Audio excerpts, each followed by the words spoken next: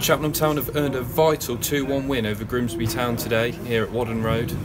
Connor Thomas made no mistake from the penalty spot in stoppage time to give the Robins all 3 points. Michael Duff was in high spirits after the game. I think that's 10 points from 5 games now in this shape. 3 of those teams have been in the top 6. So it's if we keep doing that, like I said, we haven't become a brilliant team overnight. That is the mantra. We're still 4th from bottom, but we're getting closer into the pack now. I think if we win our game in hand, it takes us to 18th. I think so.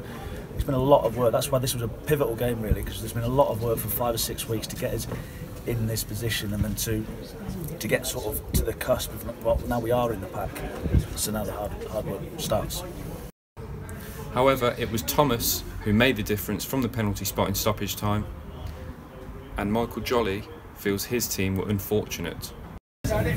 We're incredibly frustrated because I thought we were the better team, and we created a number of chances to score more than the 1 goal that we have.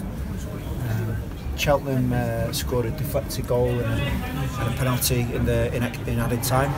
Apart from that, there was 1 or 2 situations where they could have scored other goals, but we've had multiple occasions where we've arrived at the penalty box and we should have scored more than the 1 goal we've done so today. And I think had we done that, I think we would have got at least a point from the game.